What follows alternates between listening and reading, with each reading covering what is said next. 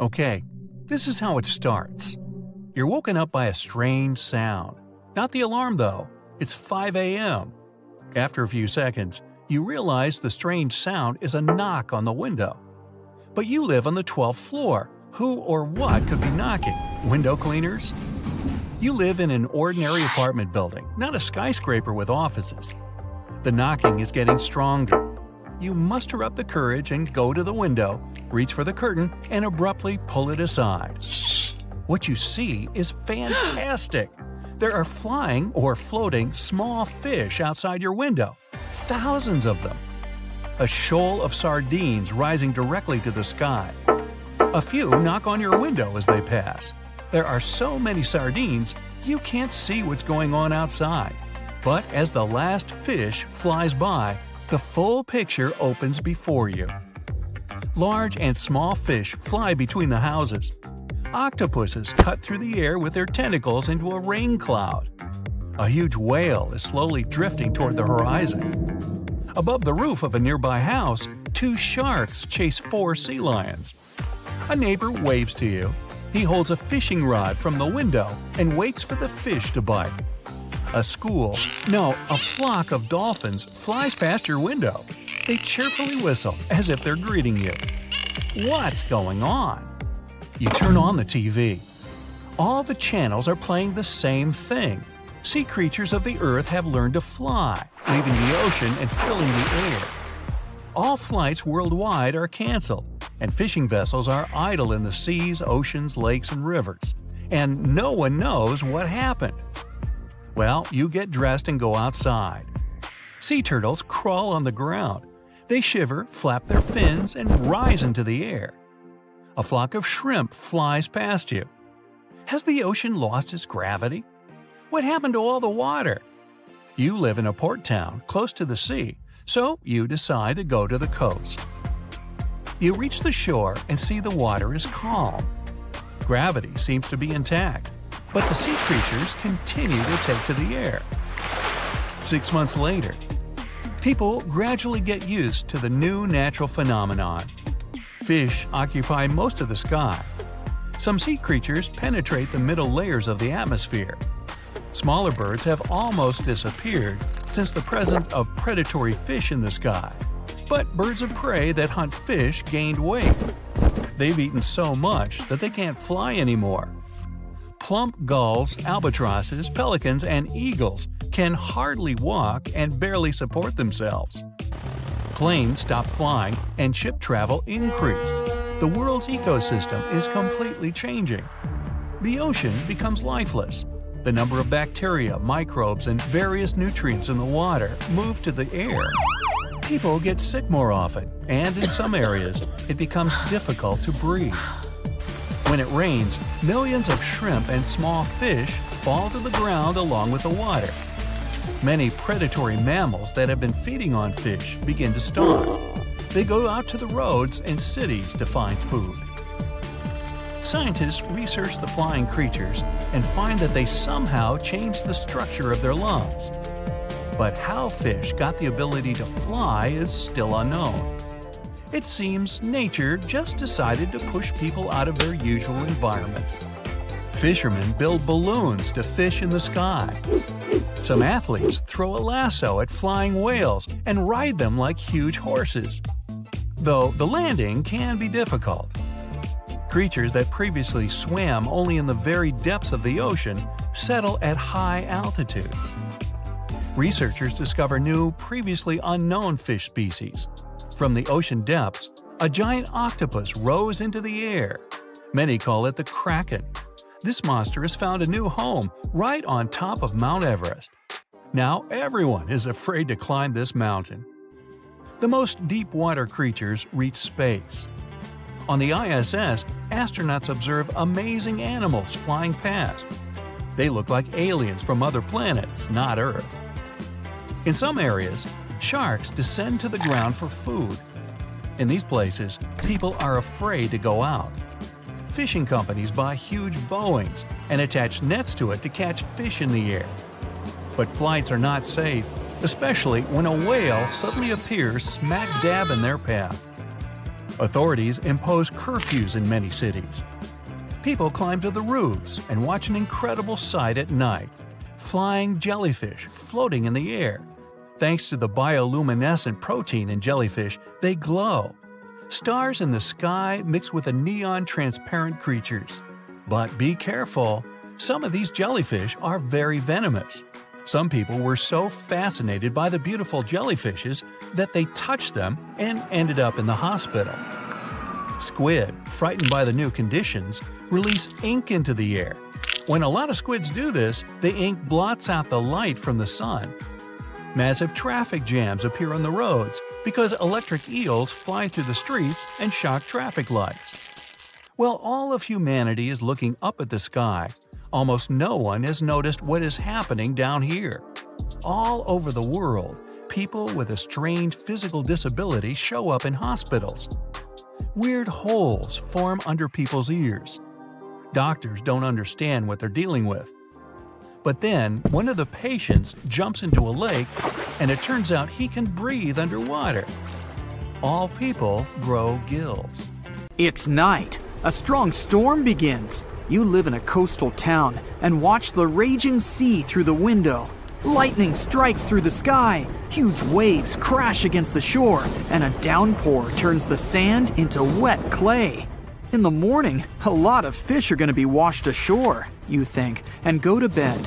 It's some strange noise that wakes you up. It's like hundreds of thousands of hands clapping near your window. You go outside and see a huge crowd of people standing by the sea. The popping sound is getting louder, and its source is tons of fish washed ashore. They've been here for several hours, but are still alive. They kick and beat their slippery bodies against the sand.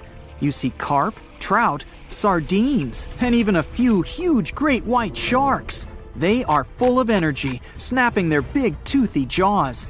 Somehow, all fish can now breathe air like humans. You help other people throw the fish back into the water. You can see them swim away into the sea depths, but some of them come up and swim close to the surface, enjoying fresh air. You've helped almost all the fish, except for the sharks. A rescue crane arrives. It lifts each of the sharks by its tail, one by one, then carries the fish toward the sea and lets it go. From the news, you learn that air-breathing fish have been washed ashore not only in your city. People find them on beaches all over the world. Scientists and marine researchers have already gone on a sea expedition to study this unique phenomenon. Later in the evening, they announce the results of their study. Now, every sea creature that has gills can also breathe through newly developed lungs. They can stay on land for as long as they want. They only need to have some water to drink, just like other living creatures. Fish absorb water and pass it through their gills. The gills have special receptors that draw the air out of the water and send it to the fish's bloodstream. This way, their bodies receive doses of oxygen needed for life. After this, carbon dioxide is formed. It enters the fish's blood, then passes through the gills and is released back into the water. The ability to breathe through gills has remained unchanged, but the anatomy of these creatures is different now. They've developed lungs and a respiratory tract. When a fish is in the water, it closes this tract and blocks access to the lungs. This way, water doesn't get there. But when the fish is on the surface, it closes its gills and opens access to the lungs through the mouth. This amazing metamorphosis doesn't bring significant changes to the world, yet. Dolphins and whales have always had lungs. Air passes through their nostrils, which are located on the top of their heads. This opening is called the blowhole. Dolphins come up to the surface, fill their lungs with air, and go under the water for a few minutes again. Now, not only dolphins, but also all the other sea creatures swim close to the surface. You take a boat to go on a sea trip and see the shocking phenomenon with your own eyes. The further you get from the shore, the more fish you notice in the water. They jump out high and dive back in like dolphins. They seem to be enjoying their new ability. There are so many of them. Several dozen fish jump into your boat. You throw them back into the sea. You see a huge fin and turn off the engine. A shark is swimming a few hundred feet away from you. It's about the size of your boat. Fortunately, it's distracted by other fish and is not going to hunt you. You turn around and go back to the shore. Dusk is falling. You can see city lights. The sea is filled with glowing jellyfish and phytoplankton. Because of this, the water is gleaming purple and blue. You're fascinated by this sight and don't notice the lights of the town suddenly turn off. You can hear people screaming. The closer you get to the shore, the louder the screams and sounds of something getting crushed. Finally, you arrive at the pier, get out of the boat, and find that a part of the embankment has been ruined. Boats are overturned, streetlights are broken, electrical wires are torn. A long trail of transparent, viscous liquid leads from the pier to the town. You slip on this slime once or twice. The streets are empty. Cars are abandoned. Windows and houses are broken. There's garbage everywhere, and the road is also covered with ooze. You hear some kind of popping sound coming from a dark alley. It's approaching you. A small octopus appears on the road. It's moving in a spider-like manner. With the help of its tentacles, the creature climbs a car, jumps onto the wall, and crawls up. After this octopus, another one comes out. Several squid follow it. Some of them are clumsily crawling towards you. You take a step back. More and more squid and octopuses appear out of the dark alley. Some of them reach the size of a car. You see a bicycle lying on the ground and get on it.